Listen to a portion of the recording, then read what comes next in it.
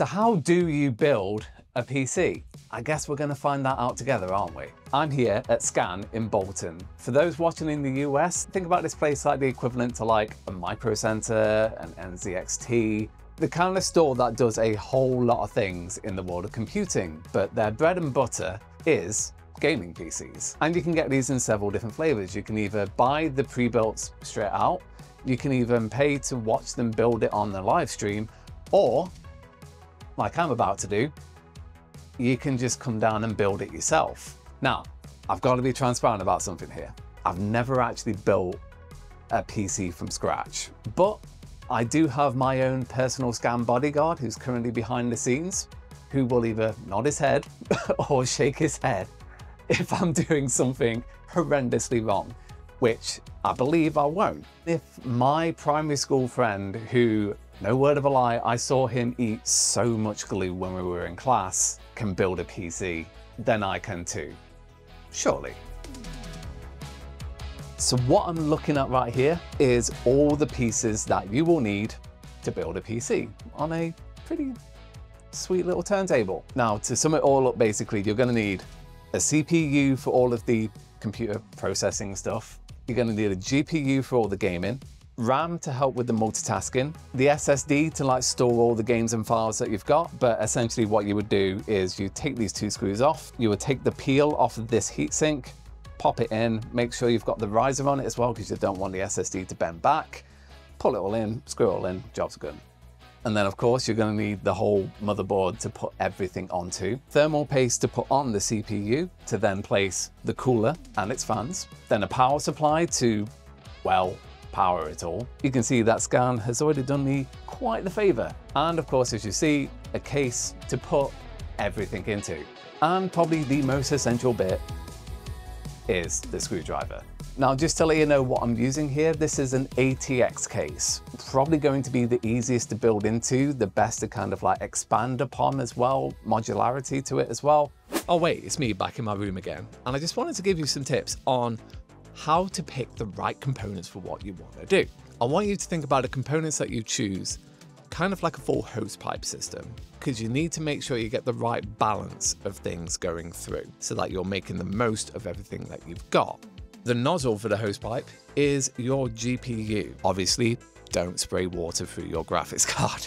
The bit in the middle, the hose pipe, that is going to be your CPU. If you've got a big nozzle on the end, like a 5090 or something like that, you're going to need a good industrial strength hose pipe in the middle to be able to support all the water to go through to that nozzle and use it to its fullest extent. But if you have something more baseline to mid-range, then you're not going to need that industrial strength pipe. Kind of a waste of money, so you could go something lower than that. And then the power supply is the tap. And if you don't have enough power coming from that power supply to go through all of the other components, you're going to run into some problems. And like I said, it's about finding a good balance between all of these things to make sure you get the most bang for your buck. And then in terms of like calculating the balance between the CPU and the GPU, what you could do is Google search bottleneck calculator. There's hundreds of them, and they are kept well up to date with the GPU's demands and the CPU's demands. So you can see whether you're going to get just the right Zen-like balance between the components. Anyway, back to me building the PC. It's best to build on the motherboard outside of the case. Obviously, each motherboard's going to be a bit different. So for example, on this one, I've got the Asus TUF Gaming B50E plus Wi-Fi. Can't forget that bit. And in terms of some of the way that these connectors down at the bottom are going to be labeled on some of these motherboards, that will differ by brand. Make sure that you're checking the supplier manual to kind of see how things are differently labeled on each motherboard. It's time for probably the most delicate bit, which is installing the CPU.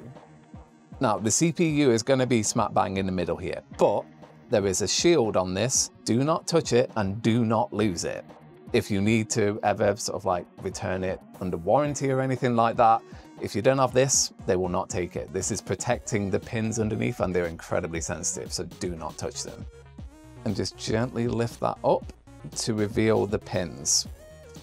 Like I said, no touchy. You will see a gold triangle to kind of tell yourself which way this CPU is going to go, and you're going to correspond that with the triangle on the actual CPU area. Once you've got those matched up, what you will then do is just very carefully line it up, and it should sit completely flush. You can then close the lid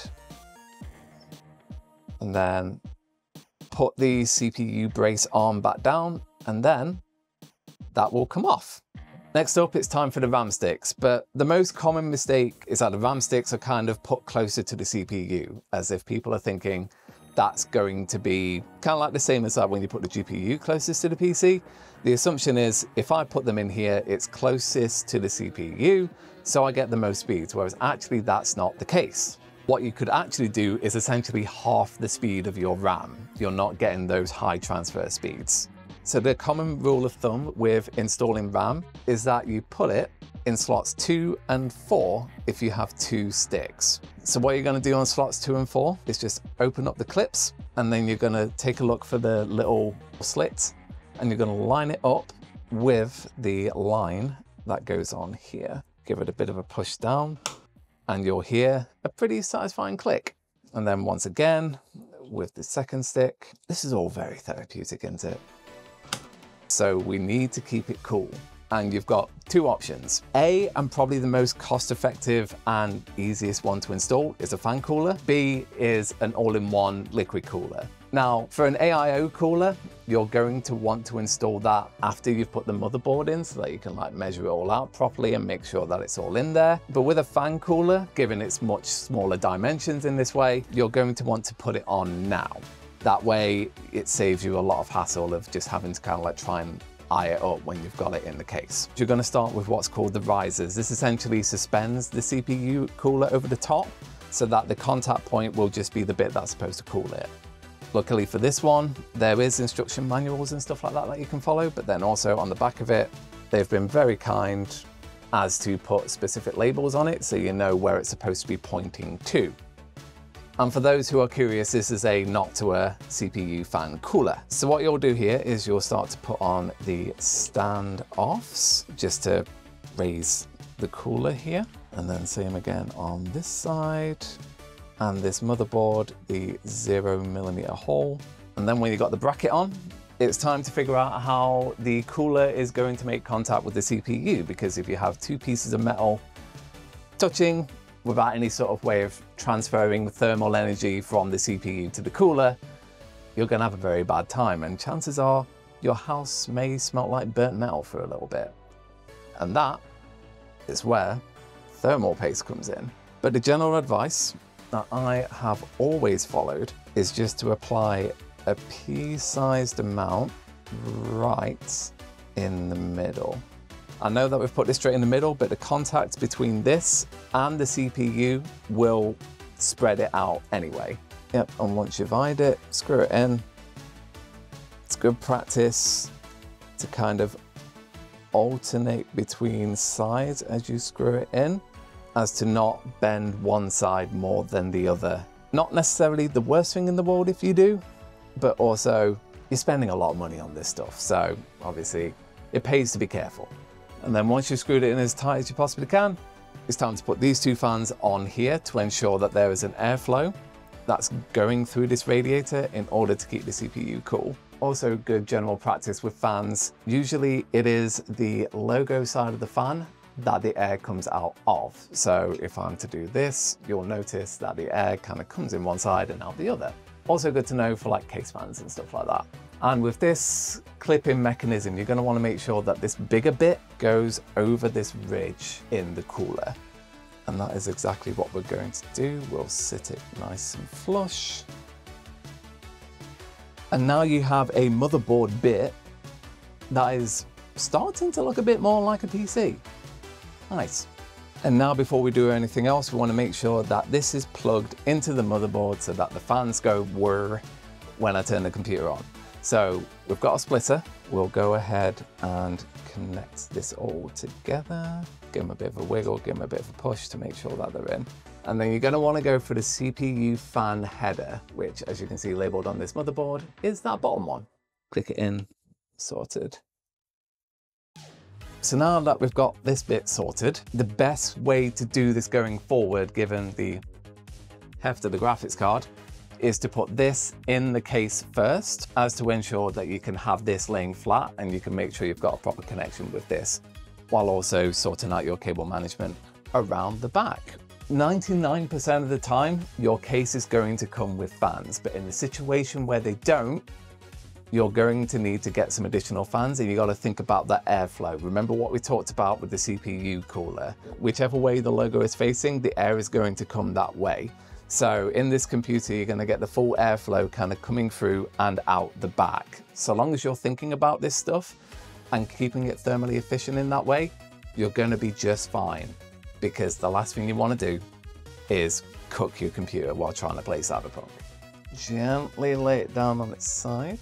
And one of the differences you're going to notice in some of these cases is exactly where you're going to screw in the motherboard. So you'll notice all the screw holes that you've got here to place it into.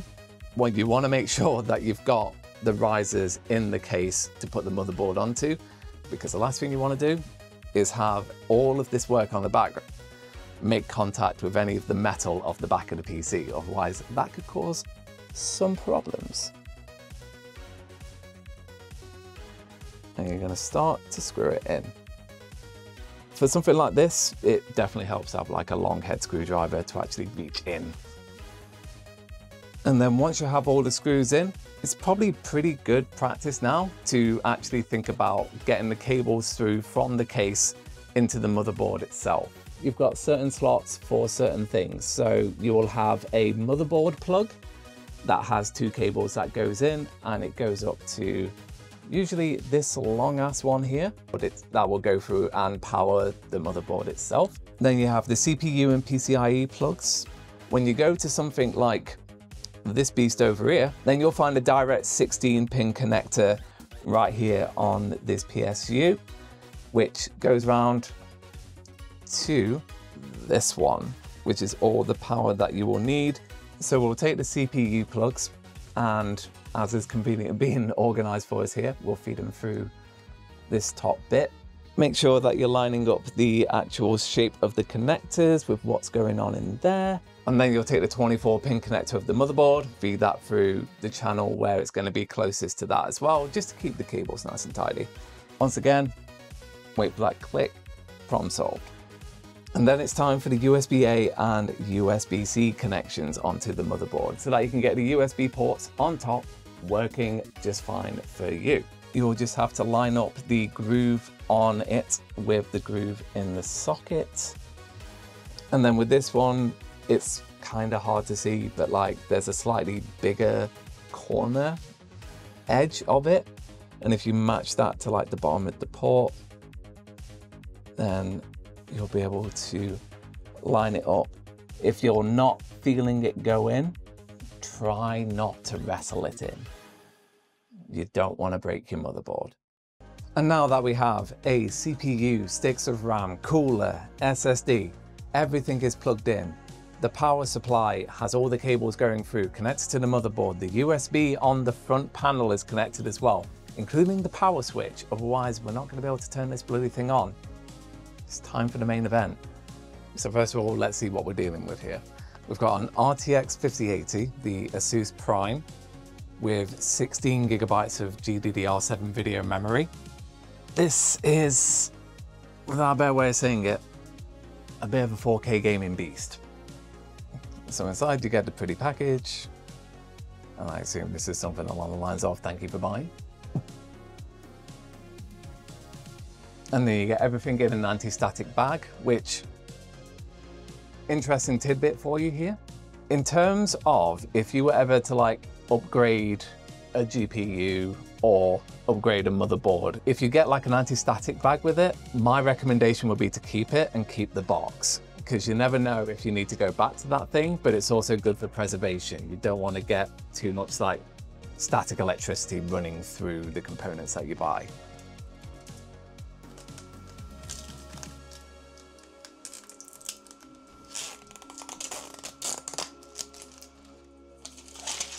So now that we've got the card unwrapped, I mean, look at that detail. Oof. It's going to go in the top PCIe slot. I know there's other ones, but top one, closer to the CPU, closer to the RAM, more PCIe lanes going to the thing. I'm going to take out these 2 slots so that the entire GPU back is accessible via an HDMI or the DisplayPort cable, which will be screws 2 and 3. So these people are telling me I sound like I know what I'm doing. Let me know if you agree in the comments. So these braces come out. And now we go back to the RTX 5080. And now we're gonna line it up with a satisfying click.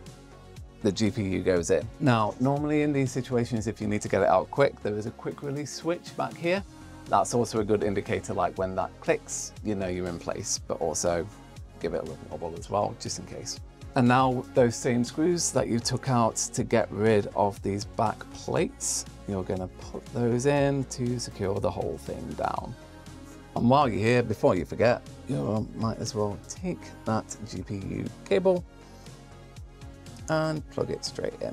Ladies and gentlemen, that is a gaming PC. Oh, wow. Let's go. I'll let you for you. And then we'll get soup. You didn't see me laughing about this off camera, but they got me a branded one. Put the glass straight on, and then with the mother of all satisfying peels, the Tom's Guide test bench is now complete. And as you can see, ladies and gentlemen and MBs, I did not screw up my first PC build. It passed all of Scan's tests, and I would like to introduce you to the Tom's Guide test bench. I think I cooked here. So as you can see, got the custom glass side with the Tom's Guide branding. Also put my name on there, just in case anyone else on the Tom's Guide team tries to take it. You can take it from my cold, dead hands. But I was about to take the side off and I can show you what we're dealing with here. So as you can see, it's not super RGB laden, and that is kind of by choice. I've never been a fan of like the over flash it in your face kind of stuff. But on the B650E motherboard, you've got yourself a Noctua fan cooler. You've got the AMD Ryzen 7 9800X3D just underneath there. 2 sticks, 32 gigs of DDR5 RAM. You've got the RTX 5080 right here. The SSD is just hiding underneath this heatsink going on down here. Powering it up, you've got the Corsair RM850E PSU, and this is all housed within the gorgeously refined fractal case that comes with triple fans on the front as well. Now, obviously in the guide that I did with you, I showed you all the steps except for 3, which are kind of critical to the build.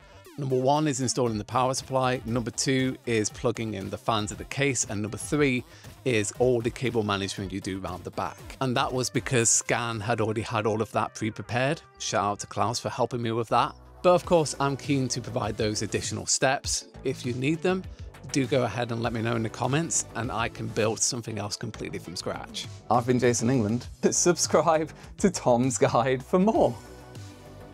And I'll see you in the next one. Take care. The general advice that I have always followed whenever I've been switching CPUs is to take the cap off. Sorry, mate. I've been Jason England.